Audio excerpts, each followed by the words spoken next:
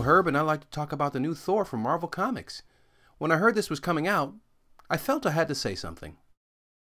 First and foremost, I hope I don't offend anyone. That's not what I'm trying to do. I'm just trying to state an opinion here. Second of all, I'd like to point out that I'll be using drawings from certain comic books to support my opinions. Now, these drawings were commissioned, copyrighted, and owned by Marvel Comics. Only 5 drawings are my own. The rest belongs to them. I just wanted to use them to talk about my opinions on the new character being named Thor. And my opinion is, I don't know if it'll work, and I have 2 major problems with it. Now, before we get started, there's a couple of things I'd like to point out. First of all, I will not be concentrating on actual mythology very much. Only comic book mythology. That's what I really want to focus on. Second, I also want to talk about the good points of having a new wielder of Mjolnir out there. The fact that there's a new Thor is really exciting because it opens up a lot of opportunity for character development. And I'm not talking about the new Thor, not just for her. No, also with the original Thor, the actual Thor. So Marvel, I really hope you're listening. Okay, the first reason I have that this new character calling herself Thor may not work out so well is that it's been done before. During the late 80s and early 90s, Thor was off-world and couldn't protect Earth. So a man named Eric Masterson was deemed worthy to wield Mjolnir and was chosen to protect Earth while Thor was away. The character was seemingly an exact copy of Thor. Eric had the clothes, the helmet, the cape, even the accent for a short time. Most importantly, the writers gave Eric Masterson's Thor's name. Now, I understand it up to a point. I mean, Thor was gone, and you can't let people know your big gun is missing, so you have someone replace him, right? But after a while, I got kind of tired of it. I mean, where was the originality? And now Marvel's doing it again. Only this time it's with a woman, having all the same things that Thor has, just like Eric did.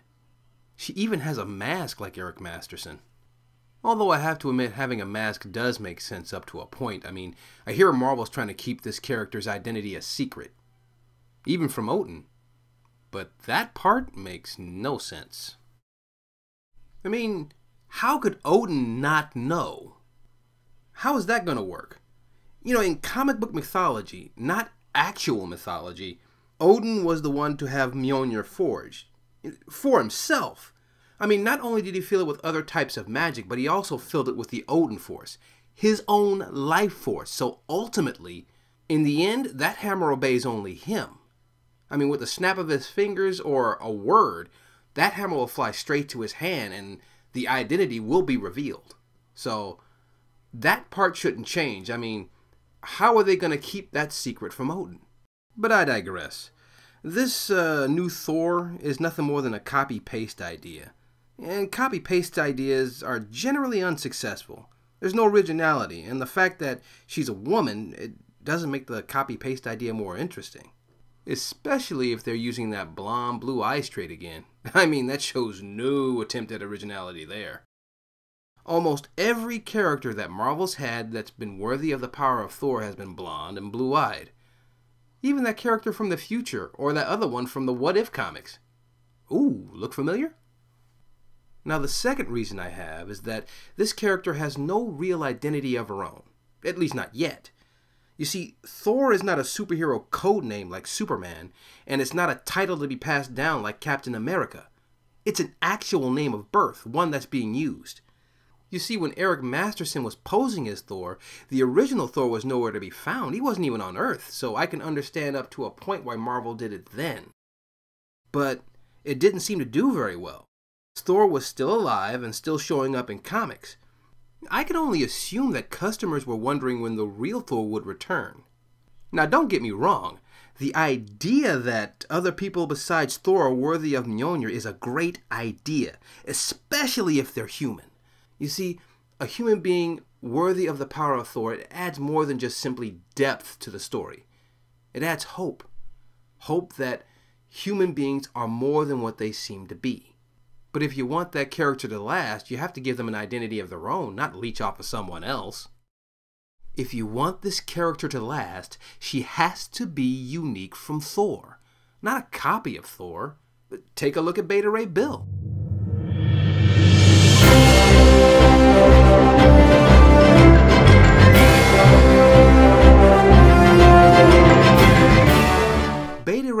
has lasted from the 1980s to today, and there's a reason for that. There's a reason people still want him around. He is unique from Thor. He is Thor's equal in almost every way, but he is completely unique from him, not a copy. Beta Ray Bill was actually an android with the soul of an alien being, a being called a Corbinite. He was built to protect his people from demons, and he actually thought Thor was one. He beat Thor up and took his hammer. He actually took Mjolnir from him. And not only was Bill worthy of Mjolnir, he beat Thor for it. Twice! In the end, it was Beta Ray Bill who refused to take the hammer from Thor because Thor was too noble a warrior to take from. He saw in Thor a kindred spirit, not someone to emulate or to be like, but more like a blood brother. So in return, Odin created a new hammer for Beta Ray Bill, the only weapon equal to Mjolnir, Stormbreaker. This is why Beta Ray Bill has lasted this long, why he has such a strong fan base. He's just as noble and as heroic as Thor ever was, but he's completely different from him. He has his own history, his own hammer, his own name. He's even had his own look from time to time. He is Thor's equal, not his copy. Even Eric Masterson was given his own identity for a short time. They called him Thunderstrike. He had his own weapon, which was a mace. He had his own look. It wasn't a good look, but it was still his own look. And he had his own name. His powers were also unique from Thor, you know. With that mace, he wasn't as powerful as he was when he wielded Mjolnir. But they were still his own powers. Just like Beta Ray Bill, Thunderstrike was unique from Thor. And because of that, he lasted for a pretty long time in Marvel Comics. They ended up killing the poor guy, but they resurrected him for a short time. They brought the character back to life for a couple of issues in Avengers. And even had a series where his son took over as Thunderstrike. I think he's still around. Kind of funny once you think about it. Thunderstrike lasted longer than Eric Masterson, or even Eric Masterson as Thor. Is there any reason this new character can't be unique from Thor like Beta Ray Bill or Thunderstrike? I mean, I have so many questions. I mean, will she sound like him? Will she act like him? I honestly hope not. You know, if this character is to last, she's got to be unique. I mean, she's got to have her own style, her own dialogue, her own history. Even the way she wields the hammer's got to be different. This is what this new character needs. She needs her own identity, her own name. A name that's equal to, but different from Thor. You know, nothing stupid like Bolt Babe or Lightning Lass. I mean, a name that actually means something. It would also be great if it were a brand new character. Not an old one in disguise. You know, someone completely new. The idea of a woman wielding Mjolnir is a great idea. I mean, to be honest, I really never saw that coming. I just don't think she should be named Thor. It's a copy and paste idea. And on top of that, the original Thor is still around. So why would you call this new one Thor and risk confusing the reader? It just seems like it's going to cause more problems than solutions, that's all. Now that being said, there are some major good points about introducing this new Thunder God. Let's start with the original Thor.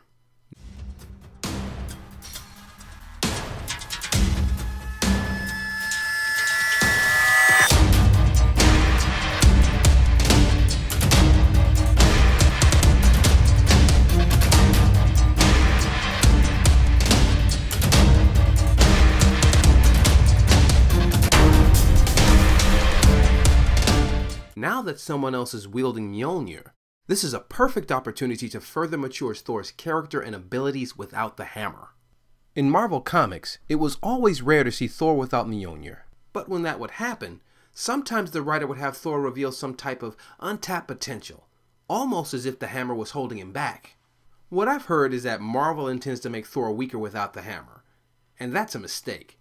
He's never been weaker without Mjolnir before, so why are they starting now? Mjolnir only gave him abilities that he couldn't do by himself. The hammer gave him the ability of flight, teleportation, even time travel. But it never made him tougher. I mean, it never made him faster or stronger. That he already had. I mean, with or without that hammer, Thor should be able to trade blows with the Hulk and come out in one piece. He can even summon thunder and lightning without Mjolnir. I don't think making Thor weaker without Mjolnir is a very good idea. A better idea would be to show Mjolnir as more or less of a crutch for Thor, and now that it's gone, you can start showing an entirely different side of him. How about the power he inherited from his bloodline, for example? You know, his lineage. And I'm not talking about just from Odin, no, not just from his father. I'm also talking about from his mother, Gia. In actual mythology, Thor was the son of Odin and Jord. Jord is the Norwegian name for Earth, in case people didn't know that. Marvel Comics, however, has decided to use the name Gia from Greek mythology. Now, Gia, or Jord, if you prefer, is not some simple Earth goddess like Marvel Comics is trying to make her out to be in current stories. She is the Earth. You know, she's the planet. She was the one who helped give birth to the Titans and the gods that helped give life to the entire universe. She's basically a cosmic force. In the Marvel Comics story Chaos War, Earth was the very first thing to be born from the Chaos King itself, from the very being who was basically the void of the entire universe. Before all life existed, there was the Chaos King, and then there was Earth. It's kind of like Marvel's version of Blackest Night. This is why the Chaos King was saving her for last. In the story, the Chaos War, he was devouring everything in the universe, but he was saving Gia for last. You know why? Because she was the first thing to be born from him. Now, I don't really count Galactus as being the oldest being in their universe because he wasn't really born there. He survived the death of one universe only to end up in another. Gia was the first one to be born in that universe, so she's technically the oldest living thing in the Marvel universe, or is supposed to be. Gia represents a power that basically gave life to the entire Marvel multiverse. In every universe, there are titans and there are gods, and there's also an Earth that gave them life. Writers, if you're out there listening, imagine a character so important that the living universe itself takes physical form and uses her to create powerful beings that are strong enough to seed the entire universe with sentient life. Imagine a character powerful enough to create those types of beings, to be actually able to give them life. Now imagine being related to it. And I'm not talking about being a descendant or you know, like being created like human beings were. I'm talking about having a direct, first-generation bloodline link to it. That's what Thor is. That is what Thor is in actual mythology, and that is what Thor is in comic book mythology. Now, can you really see that type of a character being weakened without a hammer? I mean, even if that hammer is Mjolnir, it doesn't make the character, it's just simply part of the character, and this is a perfect opportunity to show that. Now, I was just talking about Thor's mother. Let's start talking about his father, Odin.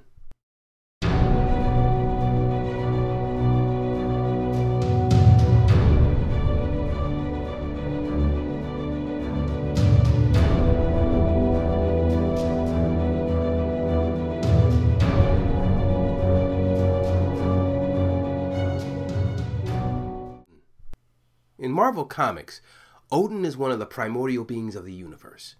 See, Gia gave life to Bor, which is Odin's father, and then Bor gave life to Kull and Odin. See, Odin's like one of the top 3-4 elder gods out there. Now in exile, Odin was once a lord of gods. I mean, this guy is so strong, his energy can take on a life and form of its own. That's what the Odin Force is. It's actually sentient energy. Aside from having the Odin Force, Odin has mastered countless different forms of energy, be they mystical or scientific in nature. He's gone toe-to-toe and beaten demon lords, dark gods, even evil conquerors like Thanos or Galactus. He's even beaten Mephisto. At one time, Odin even killed and then revived Hela. You know who Hela is, right? She's the queen of the underworld, the Vikings' version of death itself. Now, if you're strong enough to kill and then revive one of the personifications of death itself, you are not to be screwed with. These are Thor's parents. This is what he's inherited. Can you explain to me how someone who's inherited that much from such powerful beings is going to be weakened without a hammer? Yeah, Mjolnir is one of the most unique and one of the most powerful weapons in the Marvel Universe, but it didn't make Thor who he was. I mean, it didn't make him stronger or faster, and it didn't alter his personality either. All that stuff he already possessed. And the only reason he was able to lift the hammer is because he was noble enough to do so. So, how is he going to be weaker without it? How is he going to be less noble or less powerful? If anything, Marvel should be showing how far Thor can go without the hammer. As I've said before, Thor has been without Mjolnir many times, and there have been rare stories where they start showing his potential. This is an opportunity to get back into that, to show just how powerful Thor is when he doesn't need to depend on Mjolnir too much. To show that in the end, Mjolnir was just a crutch. Now the only reason I'm saying this is because it looks like Marvel wants to start shaking things up. Now Marvel, if you want to start shaking things up, the best way to do that is to show that Thor is more than just his fists. There were stories in the past where Thor had gained wisdom, and when that happened, not only was he embraced by the Odin Force, but he also learned the magic of the rune stones. You could start bringing that back, piece by piece. Now I can see why Thor can't have the Odin Force anymore because, well, Odin's alive. But that shouldn't mean he can no longer use the power of the rune stones. That he learned when he gained wisdom. And wisdom is not a superpower. It's not a magic power. It's actual power. One that you earn. And that doesn't go away. Now, with that type of wisdom at his disposal, Thor should be tapping into different types of energy of his own, forging his own weapons. Wisdom is training, knowledge, and experience combined, and this is something Thor should have a lot of by now. Don't miss this opportunity, Marvel. If Thor can no longer wield Mjolnir, you need to compensate for the loss. And the compensation should be complex enough to show actual growth in the character. Now Marvel, if you're worried you're going to make the character too powerful, the best way to offset that is to give Thor new and more interesting characters to fight. A perfect example? Gorr the God Butcher.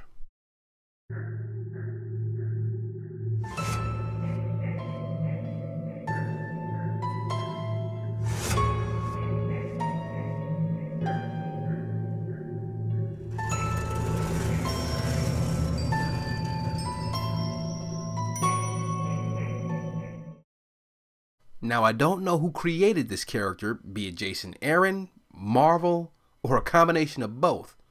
All I know is that whoever did, bravo. This character was not only capable of killing Thor, he was capable of even humiliating him before killing him. Now that's something that's pretty rare, showing just how vulnerable a character as powerful as Thor can actually be. And this is what makes the character interesting. Not simply the possibility of defeat, mind you, but also learning from that defeat, becoming stronger because of it, be it physically, like learning a new ability, or perhaps even mentally and emotionally, such as learning humility, and using it to strengthen his will for the next battle. Ever since Jason Aaron's been writing the story, this is something that I've seen more than once, where Thor has suffered defeat. And I'm not talking about simply losing a fight. No, I'm talking about where he lost the war, where he failed in his mission. Even some of Thor's comrades were killed in these stories. And this is something that I find very, very impressive, because it shows that even characters at Thor's level are vulnerable to things like doubt and fear, even death. This will give Thor's character room to grow, and in doing so, you'll be able to separate himself from the new Thor, enabling the writers to be able to give this new Thor her own personality, her own history, making her an individual instead of a carbon copy. Yeah, I can see a lot of opportunities popping up because Thor no longer has the hammer. This is a really good chance to give the character some more depth, some new type of ability. This way, you can make the character unique from the new wielder of Mjolnir. That way, if you decide to keep both characters as Thor, they'll still be separate, not copies of each other. Another good point about having a new Thunder God in town is that it gives Marvel the chance to develop one of the most, at least what I think to be one of the most unique and one of the most complex characters in the Thor franchise. And that is Mjolnir itself. Hands down, Mjolnir is one of the most powerful weapons in the Marvel universe. Summoning forth thunder and lightning is the least Mjolnir can do. I mean, bottom of the barrel least. It has the Odin Force, it has Anti-Force energy, which is the power to destroy entire worlds, the God Blast, which is potentially stronger than that. I mean, this hammer has got so many abilities I can't name them all this time. It would take too long. But let's talk about the Odin Force for now. Remember, the Odin force is so powerful it can take on a life of its own. It's sentient energy. And some of that power resides within Mjolnir. It resides within the hammer. Think about it. Whenever Thor calls Mjolnir, it comes to him. Thor speaks to the hammer. And Mjolnir will not allow anyone who is unworthy to lift it, except in space, which doesn't really make much sense to me. I mean, I know without gravity you should be able to lift it, but we're talking about divine energy here, which should trump science, but, that's up to the writer, I guess. Back to the matter at hand. There are scenes in certain comic books where Mjolnir is actually responding to Thor when he speaks to it. I mean, not talking to Thor, of course, but it actually does respond in some way. It all fits. Divine energy. Thor speaks to the hammer, and the hammer responds. It also will not allow anyone who is unworthy to lift it. That tells me one thing. Mjolnir is alive. There's a lot you can do with that type of concept, with that type of idea. Let's think about this. I mean, people with similar qualities to the original Thor are worthy to lift Mjolnir, but each person is different. I mean, you could say because of the Odin force, the energies that come forth from the hammer would be a bit different as well. Instead of simple flight for the new wielder, you could add the ability to levitate other objects into the air, like giant boulders. Instead of the anti-force energy, perhaps you could summon a different type of energy altogether, like a different type of fire. It could be a different color. Each person is unique, right? That means the power that comes forth from Mjolnir should be unique as well, or at least a little bit. Especially if Mjolnir is alive. It should respond differently to each wielder. If you are looking to shake things up, Marvel Comics, I hope you consider these options. Mature the actual Thor beyond his current level. Give him some greater wisdom or some greater abilities to compensate for the loss of the hammer. Show that Mjolnir has different abilities beyond simple thunder and lightning. It can do way more than that. Start showing it. And please, please, give this new wielder of Mjolnir her own identity. The fact that a woman is wielding it is really interesting to me, and I want to see it last. So make her Thor's equal, not his copy.